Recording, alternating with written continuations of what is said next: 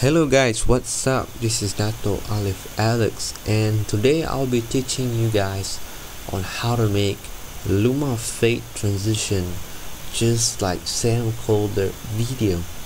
And I see a lot of tutorial on Luma Fade is only achievable on After Effects, and now you can do it too on Sony Vegas. Now first thing, you will need a BCC plugins in order to achieve the Luma Fade. Don't worry, I already put the download link for this BCC plugins on the description, where all the patches include and everything, so you just need to install and patch up the plugins. So go ahead, download it now, install it, and then you can continue to this video. Now once you're done installing everything, you're gonna go to the video effects and find the linea Luma key here. Now before that, you'll need a two clip, of course, that you want to transition into the first clip and to the second clip. I already got mine here on the timeline.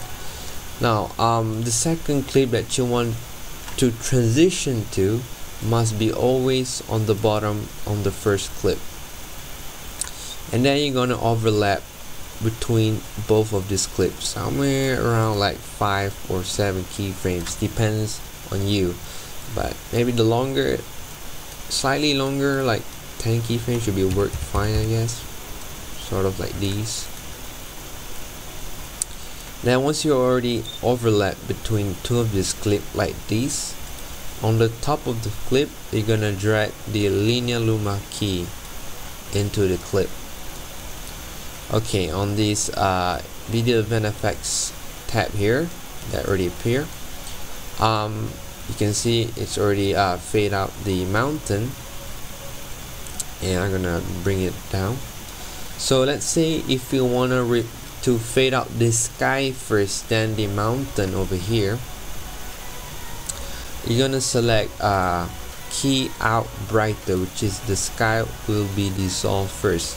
So for this, you're gonna increase the threshold to all the way to 400 and click animate. And then on the first keyframe, on the first second clip on the here, which is over here, this one here, gonna add one keyframe, and all the way to the last keyframe on your first clip, you're gonna bring it down the threshold into -100, and you should get the result like this. But it's pretty fast, isn't it? Too fast, I guess. So I'm gonna increase the length and just drag the keyframe, and it should supposed to look like this. Pretty cool, right? Now let's say if you want to have the mountain, this view here, to dissolve first, then the sky, is just a pretty same thing, but this time you're gonna select the key type, key out darker, and you're gonna bring the threshold all the way to -100, so on the very first of the clip. And then on the very last keyframe here, you're gonna make it all the way to 400, like that. So it should look like this. Yeah, you just see that, right? So I'm gonna show you the sample clip right now.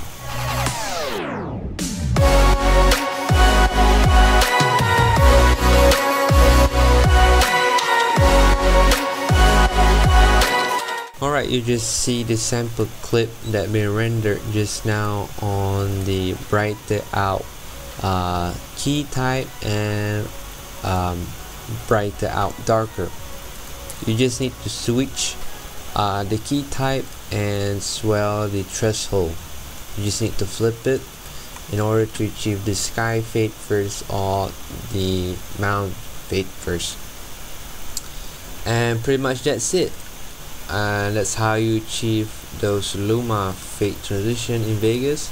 Now you can play around with these blur or the softness of the fade out or you can play around the choke, you know, just to give some little bit of adjustment on the fade, and you will get some pretty cool results. So hope you guys enjoy my tutorial, and if you guys have any problem, just comment down below and I'll try to help you guys. So thank you guys for watching. Don't forget to subscribe, don't forget to hit this like button, as well leave some comments down below. So see you guys next time on my next video.